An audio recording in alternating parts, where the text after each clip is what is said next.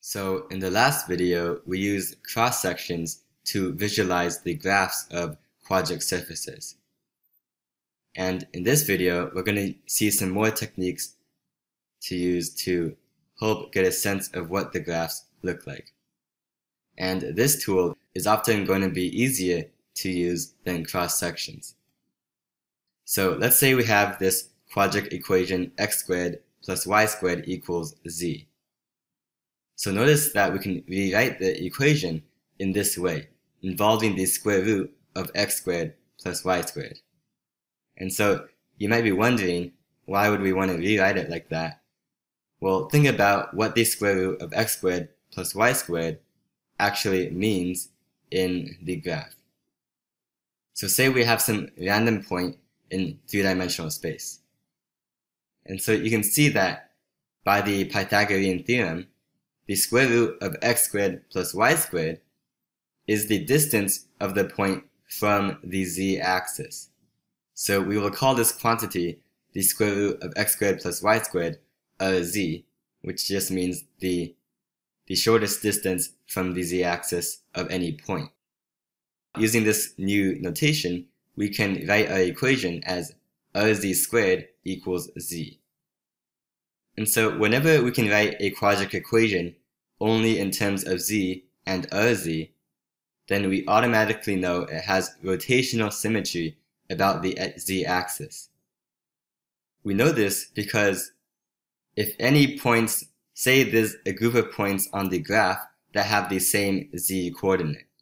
Now according to our equation, that means they must have the same distance from the z-axis. So imagine you're looking down on the z-axis. So this light blue dot represents the z-axis. And then the purple dot is any point. And that has some distance from the z-axis z.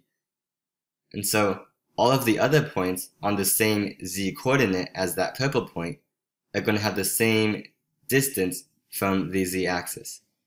So you can see how the graph is going to have rotational symmetry about the z-axis. So if the graph has rotational symmetry about the z-axis, then that means there must be some sort of curve that we can rotate around the z-axis to generate the surface. So we have to decide where to look to find a curve that we can rotate around the z-axis. So a good choice looks like the xz plane for positive x.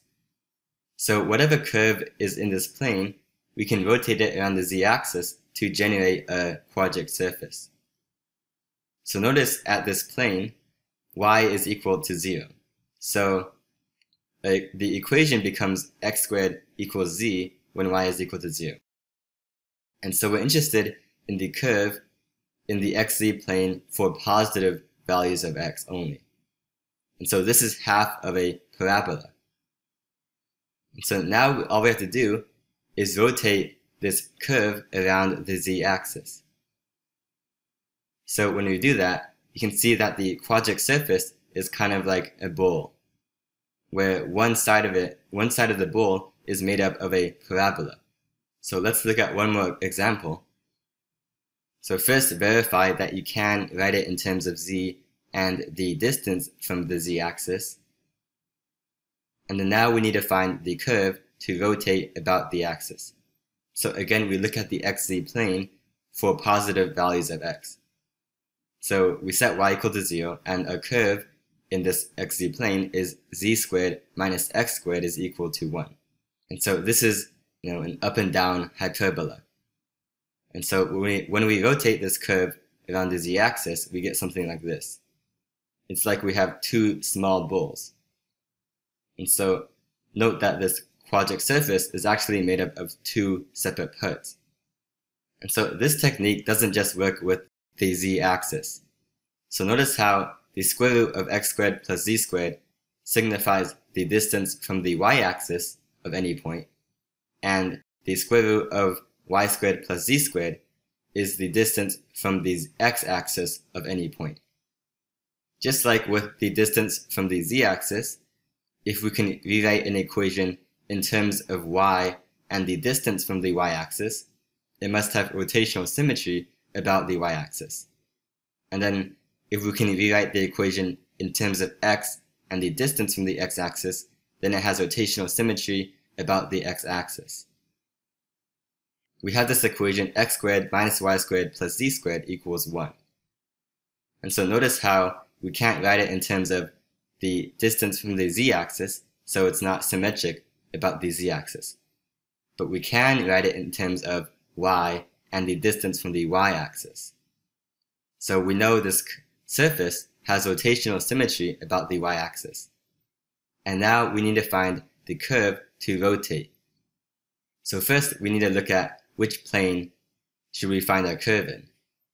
And so a good choice looks like the xy plane for positive values of x. Whatever curve lies there, we rotate around the y-axis.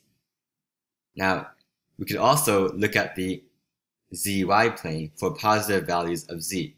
That would work just as well. So in the xy plane, the z value is 0. So setting z equal to 0, our equation becomes x squared minus y squared equals 1. And for positive values of x, this is a side-to-side hyperbola. And so rotating that around the y-axis, we get something like this.